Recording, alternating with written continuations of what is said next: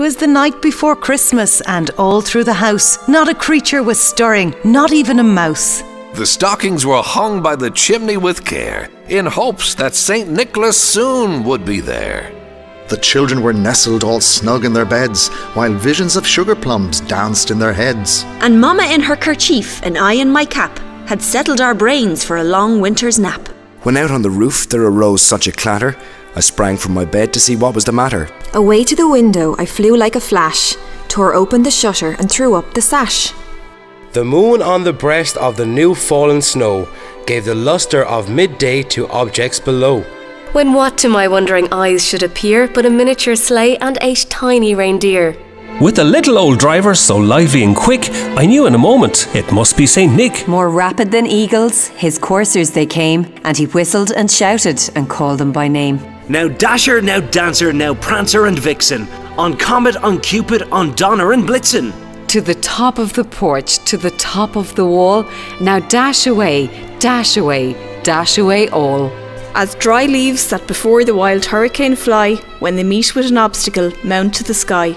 So up to the housetop the coursers they flew, with a sleigh full of toys, and St. Nicholas too. And then in a twinkling I heard on the roof the prancing and pawing of each little hoof. As I drew in my head and was turning around, down the chimney St. Nicholas came with a bound.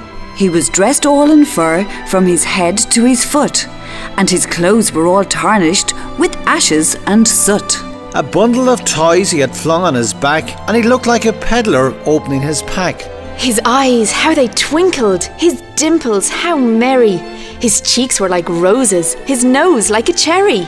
His droll little mouth was drawn up like a bow, and the beard on his chin was as white as the snow. The stump of a pipe he held tight in his teeth, and the smoke it encircled his head like a wreath. He had a broad face and a little round belly that shook when he laughed like a bowl full of jelly. He was chubby and plump, a right jolly old elf, and I laughed when I saw him, in spite of myself.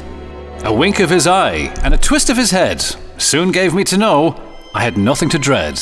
He spoke not a word, but went straight to his work, and filled all the stockings, then turned with a jerk. And laying his finger aside of his nose, and giving a nod, up the chimney he rose. He sprang to his sleigh, to his team gave a whistle, and away they all flew like the down of a thistle.